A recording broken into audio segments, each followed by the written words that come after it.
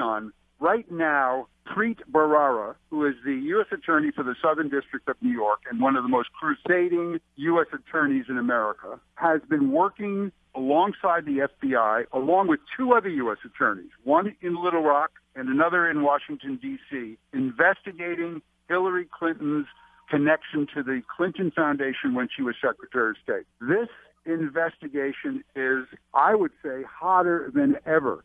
And I think that Comey, James Comey, the director of the FBI, who flamed out and failed to do what he should have done in the first place, which was indict her for the emails, may try to redeem himself now with the public corruption charge that Hillary was dealing in pay-to-play with the Clinton Foundation.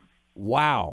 So what do you think? Tell us what you know is happening. I want you to dig as deep as you can go here and tell us everything you know that's going on. Now, come on. And I don't want you holding back. Just come on. Come out with it, Ed.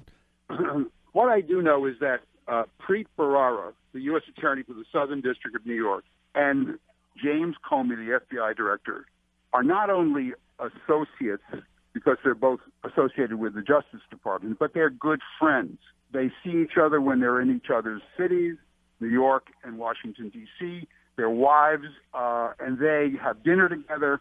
And Comey has been in touch with Bharara for months on the subject of Hillary Clinton's public corruption with the Clinton Foundation while she was Secretary of State.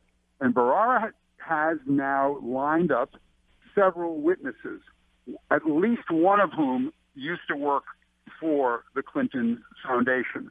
And he is digging into this big